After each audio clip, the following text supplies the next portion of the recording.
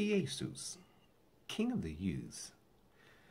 You have undoubtedly watched movie after movie concerning the crucifixion of Christ. Epic movies like Ben-Hur to Jesus of Nazareth. But there's one small scene in each one of these movies that require a little bit of attention to detail. It is this sign nailed to the cross of Christ. This is Jesus of Nazareth, King of the Jews.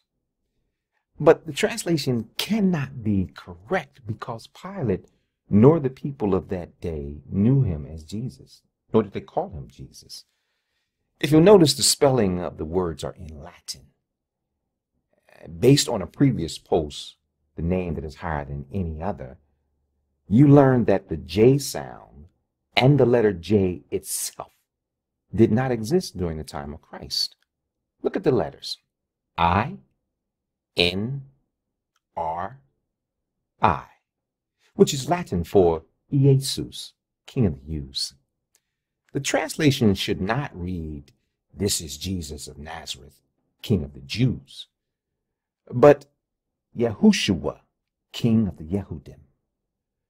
Here is a translation in Hebrew, which closely follows the inscription ordered by Pontius Pilot, prefect of Judea. And Pilate wrote a title too and put it on the stake. And it was written, Yahushua of Nazareth, King of the Yehudim. Fact, the rulers of ancient Rome and the inscription that Pilate put over the cross of Christ was inscribed with the name Yahushua.